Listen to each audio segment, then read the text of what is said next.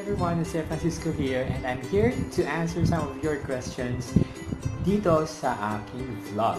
Yung mga questions na pinost niyo sa comments. So I guess it's best na I'm going to make a video about this and address this personally. So ito yung mga sagot ko based on my personal experience, but I would still recommend na mag-reach out pa rin kayo dun sa aming school coordinator na si Miss Jess or kay Miss Judith dun sa Cat College. I'm going to post the link ng Facebook account ni Miss Jess para makapag-message kayo sa kanya directly for your other questions na baka hindi ko masagot. Okay? So, yung first question natin is from Nido Lima. Question niya is, yung school fees po, ano po yung range? Sa ngayon, school fees nila is 1,000 pesos per unit. That includes the e-books or the printed materials. Pero yung printed materials, if you want to have it, all you have to do is just to let them know at ipapadala na sa bahay ninyo through a courier, pero babayaran ninyo yung shipping fee. Pwede rin kayong pumunta direct sa CAP office to ask for the copies of the modules per subject. And those are for free. Kasama na po yan sa babayaran natin. It's 1,000 pesos per unit. So may mga subjects na 3 units, that means one subject is around 3,000 pesos. 5 units naman ang isang subject, that's 5,000 pesos. So it's very much understandable, right? Pangalawa, pa-shoutout naman po, idol, from Jen. Okay, Jen. Hi! Hope you're having a good day. And tanong naman ni Roseanne, good day po. Yung enrollment po ba nila all year round or may specific month or date po? Thank you. Ang enrollment, wala deadline yan. You can enroll any time of the year and you can start any time of the year. Wala po siyang specific month or date.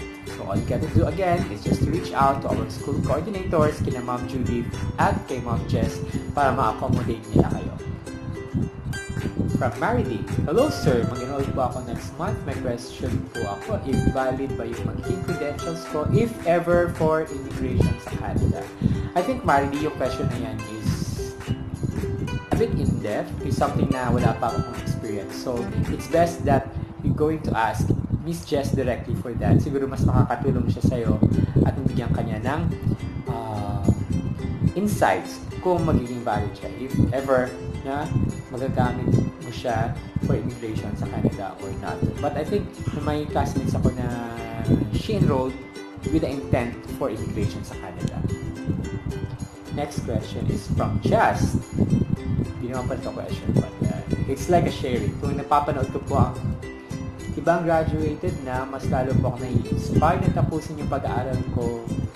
Yung mga time ko kasi na feeling ko, di ko na kaya, medyo nahihirapan na ako sa mga subject ko, di naman po ako ganun katalino.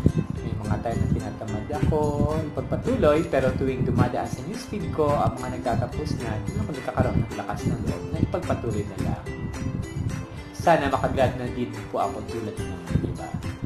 Hi Jazz! Of course, kaya-kaya mo yan. Minsan, we felt discouraged, especially pag mahirap yung mga bagay-bagay. But all you gotta do is just to have that commitment and stay motivated para tapusin lang yung mga subjects na gusto mo tapusin. Diba yan? Si Jay naman, Sir, bakala ko sana mag-enroll. Okay naman po ba sa Makati ako mag-enroll? Definitely. Pwede kayong pumunta dun sa CAP office sa Makati. Hanapin nyo lang din si Miss Jess or Miss Judith para ma-accommodate niya kayo and they will be able to guide you sa enrollment process. At of course, pwede na naman kayong mag-enroll online through bank transfers yung payment. So, if you have any questions regarding distance education sa CAP College, feel free to post your comment below and I'll do my best para sagutin yun sa inyo. See you on my next video. Bye-bye!